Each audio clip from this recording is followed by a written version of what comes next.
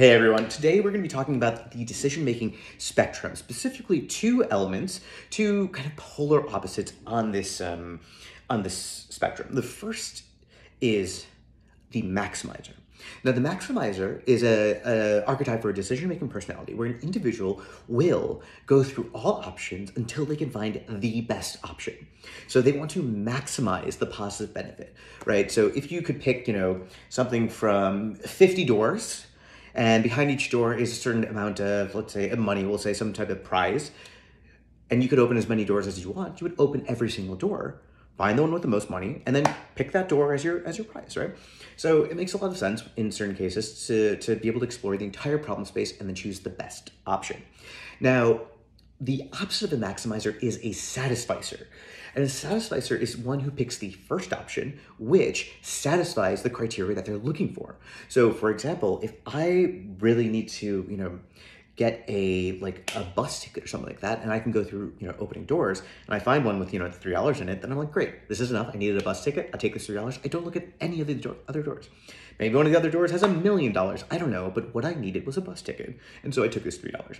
That's a very silly kind of example, but in our more real world version, let's look at it this way. And please, apply this yourself and kind of understand your decision-making personality. Let's say you're trying to buy a car. You go to the shop and you see all these cars and you like this and like that and whatever, but you know that you just need a car below this budget with this gas mileage and this color and this style. And once you find the first one that has that, you buy it. Great, job done, get you to point A to point B, it's within your budget, et cetera, et cetera. It doesn't, look terrible, whatever.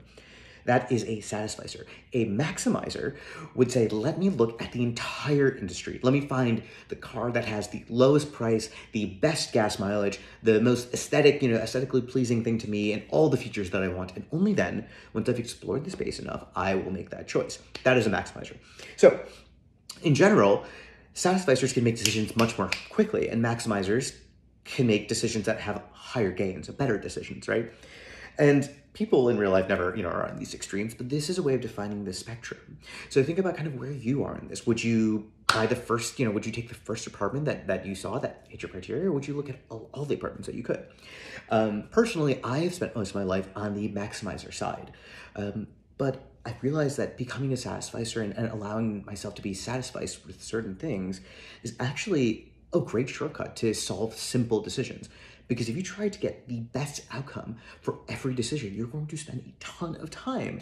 And that can be hugely costly. It can be beneficial, but it's also often very, very costly. So the idea that I want to get across is that you need to understand the types of decisions that require you to find the best thing and the ones that require you just to get it done. Hopefully that kind of gives you some light about where you fall in the spectrum, how you can change and understand, what's going on between these two. Now, I'm going to tack on a little bit of a bonus topic because, I know that you're thrilled about decision-making as a video topic. We're going to talk about another, let's say, type of decision. This is not about the person who's making the decision, but more about the decision that needs to be made. So we're going to say that there are two types of decisions, type 1, type 2, and obviously no one ever remembers that, but we'll say that there are type 1 reversible decisions, a decision that you make and you can change it right after you make it without having any problems or, at some time frame. And the types of decisions that you can't change, ones that you're locked into. And we'll call the second type trapdoor decisions. So we have reversible or type 1 decisions and trapdoor decisions. Now, this is something popularized by a Amazon shareholder letter or whatever, but this is not our favorite, so we won't go too deeply into this kind of source. But the implication is for type 1 decisions, ones that are reversible, you should be a satisficer. Make that decision quickly and get on with your life. Keep moving, okay? But if you find some new information, if you get additional context, if you realize it's not going to work, reverse it, change it. There's not that much cost to changing a type 1 decision.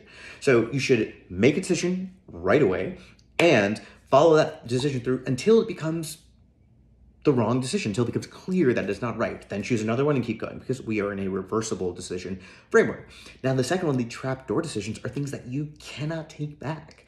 They are things that you have invested time in or have kind of fallen through the trapdoor and cannot get back out. There's no ladder out of the trapdoor. That's why it's called the trapdoor, right? You go whoosh, and you had to live with that shit. It's like when Harry Potter and friends like went into the, you know, through the trapdoor in Harry Potter 1 or whatever, and they land on that like fucking sunflower that will kill you, the devil snare or something like that. Like they couldn't get back out. They were stuck. They went in, you know? So that's these types of decisions. So an example of a decision like this might be, you know, renting an apartment. You sign the lease, it's done, you know? Like, of course, you can oftentimes try to reverse trapdoor decisions, but they are extremely difficult to reverse. That is what makes them trapdoor decisions. And if they are easy to reverse, then they're really type 1 decisions. Just go with it, right? So when you are in a trapdoor decision, take your time. Understand the market, understand what you're doing, understand the implications of it, actually think about it, put effort into it, be a little bit more of a maximizer. Because in those cases, because the decision is irreversible and important, you need to put effort in. You need to put some planning in there. So those are type 1 and type 2 decisions, reversible and trapdoor decisions, and where you should land on the Satisficer maximizer spectrum to try to take advantage of both of these things. So thank you, fam, so much for watching. Hey, YouTube fam, why don't you smash that like button? Okay, all that stuff is very, very stupid, but thank you for, you know, being here and watching these videos with me, and I appreciate it.